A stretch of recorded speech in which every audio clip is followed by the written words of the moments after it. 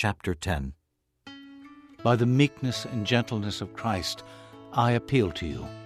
I, Paul, who am timid when face to face with you, but bold when away. I beg you that when I come I may not have to be as bold as I expect to be towards some people who think that we live by the standards of this world. For though we live in the world, we do not wage war as the world does. The weapons we fight with are not the weapons of the world. On the contrary, they have divine power to demolish strongholds. We demolish arguments and every pretension that sets itself up against the knowledge of God, and we take captive every thought to make it obedient to Christ. And we will be ready to punish every act of disobedience once your obedience is complete.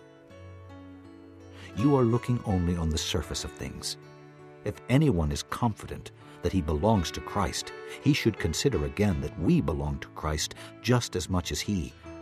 For even if I boast somewhat freely about the authority the Lord gave us for building you up rather than pulling you down, I will not be ashamed of it. I do not want to seem to be trying to frighten you with my letters. For some say his letters are weighty and forceful, but in person he is unimpressive, and his speaking amounts to nothing. Such people should realize that what we are in our letters when we are absent, we will be in our actions when we are present. We do not dare to classify or compare ourselves with some who commend themselves.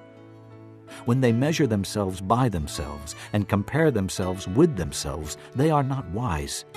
We, however, will not boast beyond proper limits, but will confine our boasting to the field God has assigned to us, a field that reaches even to you. We are not going too far in our boasting, as would be the case if we had not come to you, for we did get as far as you with the gospel of Christ. Neither do we go beyond our limits by boasting of work done by others.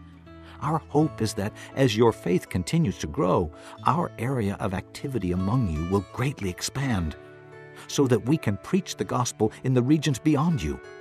For we do not want to boast about work already done in another man's territory. But let him who boasts boast in the Lord.